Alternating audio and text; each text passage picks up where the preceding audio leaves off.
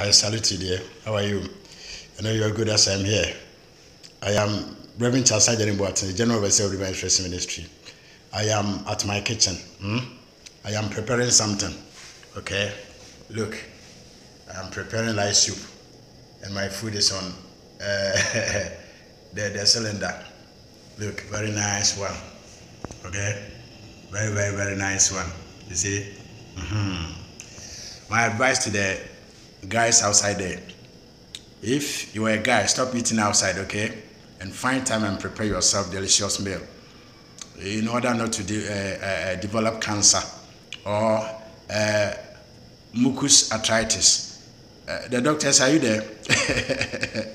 I can say. Okay, let's look at Deuteronomy chapter 5, verse number 11. The Bible says, do not use the name of the Lord your God in vain. Do not use the name of the Lord your God in vain. And the question is, if I refuse to use the name in vain, what happens? Yeah? We call something spiritual sword of destruction.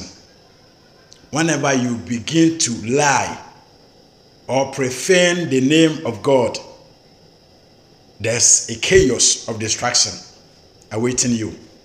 Why do you try to prophesy falsely to people with the name of God?